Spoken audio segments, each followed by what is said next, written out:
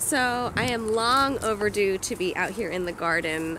Things have been so busy. I'm just now getting over being sick. Today I'm going to be sharing with you my what we've been growing over the winter and everything that we've been producing over the winter and how that's doing. And then also I was tagged by Natalie with Hey It's a Good Life to talk about if I could snap my fingers and make anything happen, what would it be? So be sure to hit that subscribe button, ring the bell, like this video, and leave a comment below.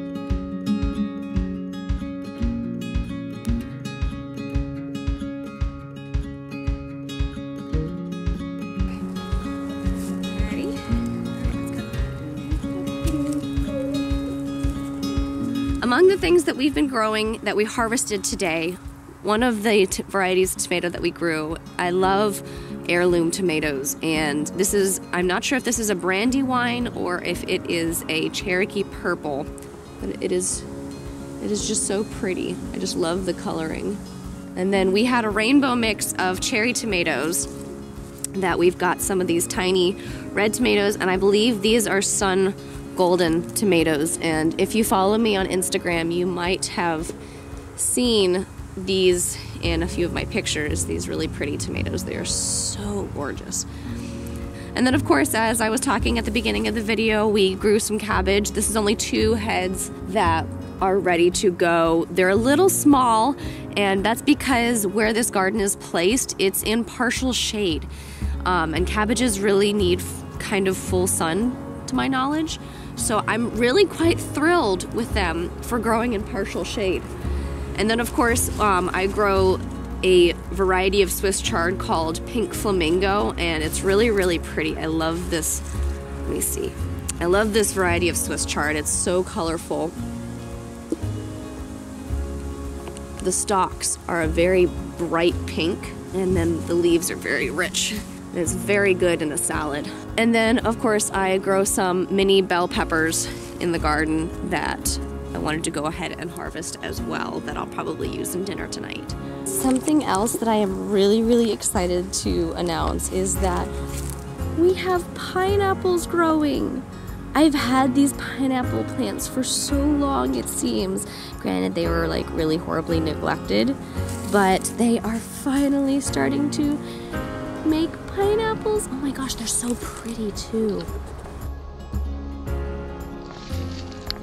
And then something else that is growing in our garden is our blueberries. They're starting to come in. We've had blueberry blossoms popping up on them. I literally had no clue that the pineapples or the blueberries were producing. I'd been passing by them all for so long, and then I just suddenly looked over and there was fruit on them. And this one is even starting to bring one in. See a little tiny pineapple budding in? It's kind of sticking its... Oh, I'm so excited. So, I was tagged by... Need a blanket. Oh, you really need a blanket? Yeah, the temperatures are dropping right now. It's actually supposed to be pretty chilly tonight. Come here, Morgan. Oh, do we need Morgan up here? Come here, Morgan. I really like Morgan. Oh man, my lap is full. My cup runneth over. So, this is more again. This is one of our garden cats. There's Luna over there. Yep, there's Luna over there. But this is one of our 2 garden cats. We don't really have a barn yet, so they keep the mice out of the chicken coop and the garden, and they do an excellent job at it. She's such a good girl. We were tagged by Natalie from Hey It's a Good Life to talk about if we could snap our fingers, what would we want to make happen? And jokes aside, I'm not gonna say I wish I had $1 million, but in reality, if I could snap my fingers, I think I would have to say that I would want, if I could snap my fingers and make anything happen, we would be out on our farm with the house built and things in place, and we would have our systems in order that we would be making money off of the land, and I could bring Davis home. That's what I was going to Is say. that what you were gonna say? Yes. If you could snap your fingers, it would be to bring Daddy home? Yeah. Well, well, I think we both have similar dreams then, don't we?